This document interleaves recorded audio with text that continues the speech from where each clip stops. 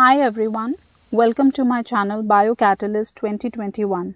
In the previous video, we started with biological classification starting from two kingdom classification which was given by Aristotle to six kingdom classification which was given by Woose. The earlier classifications, that is the two kingdom or the three or four kingdom classifications, they were called artificial system of classifications because in those classification the biologist just used one characteristic or maybe two characteristics. So those classifications were insufficient classification. So the next scientist or the biologist who gave the best classification was R.H. Whittaker. He was an American ecologist who in 1969 gave his five kingdom classification. In the earlier classification, all the algae or fungi or bacteria, mosses or ferns, they were all placed under plantae because those biologists considered that presence of cell wall makes an organism a plant, which is correct, but still all these organisms having a different characteristics or diverse characteristics placed in one group was not appropriate. Then they had also included unicellular and multicellular organisms together. For example, like Chlamydomonas or Spirogyra. Chlamydomonas is a unicellular organism which has chloroplast, and Spirogyra is also an algae which is multicellular, but they were all placed together. So that was also inappropriate. Then even there was no differentiation between the heterotrophs and autotrophs. They were also placed together.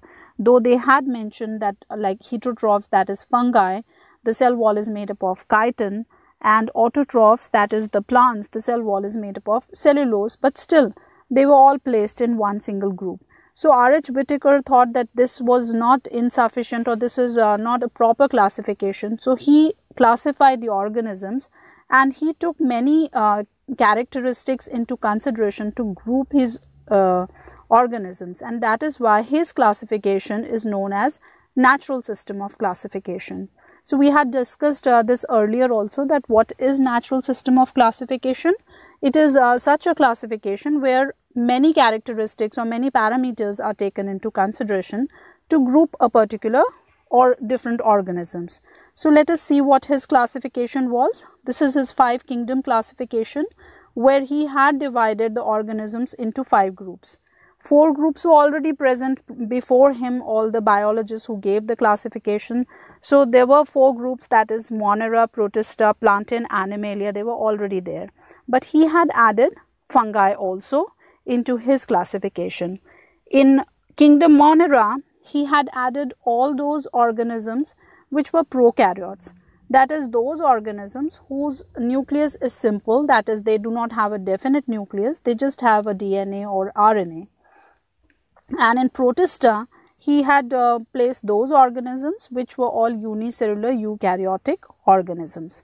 Eukaryotic organisms are those organisms which have a definite nucleus, that is there is a nuclear membrane, and then the nuclear material is present inside that particular structure. Then fungi, he included all those organisms that had that were all saprophytes, that were dependent on food for food on dead and decaying matter. In Plantae, he had included all the autotrophs, and Animalia all the heterotrophs. Autotrophs are those which can prepare their own food by the use of sunlight, and Animalia heterotrophs, that is they ingest, they take the source of food is from outside. So all these five kingdoms were given by Whittaker. Now how did he classify this? What particular characteristics or parameters did he consider? So let us study that. So there were three main criteria for his classification, that is he used cell structure, body organization and mode of nutrition to classify the organism. So let's see by the help of this figure that how he considered this classification. Now when we look at this figure, at the most bottom we see it is written to the right, kingdom Monera. How did he get to kingdom Monera? On the left, we can see these are the characteristics that he has written. So at the bottom, when we see, this is a tree actually. At the most bottom, there is the most primitive organism, that is kingdom Monera, where he divided all the organisms based on first characteristic that he considered, that is complexity of cell. That is, the cell which is most simple will be in kingdom Monera, and if it is a little complex, it will go to the next category. So in kingdom Monera, he had placed all the organisms which were prokaryotes, that is, the organisms which do not have a definite nucleus. So all those organisms were placed in kingdom Monera. Now the more complex organisms, that is, whose a cell had a proper nucleus, they were in the other category, that is the eukaryotes. Now he had to classify eukaryotes further, so he used the next characteristic, that is complexity of organism. What does that mean? Complexity means whether this eukaryotic organism is made up of one cell or it is made up of many cells. If it is made up of one cell, then it is placed in kingdom Protista, which is the next kingdom, and the other multicellular eukaryotic organism will be further divided into other categories based on the next characteristic.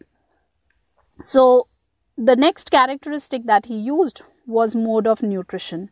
That is, on the basis of mode of nutrition, he divided the other multicellular eukaryotic organisms into further three categories. The kingdom Plantae had all the multicellular eukaryotic organisms that could prepare their own food. That is, they were autotrophs. All the heterotrophs, or we can say the saprophytes, were placed in kingdom Fungi, and then all the heterotrophs, or the organisms that ingest food, were placed in kingdom Animalia.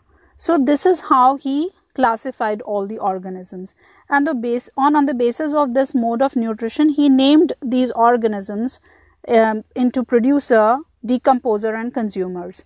That is, producers were all green plants, decomposers were all fungi, and consumers were all those who were animals.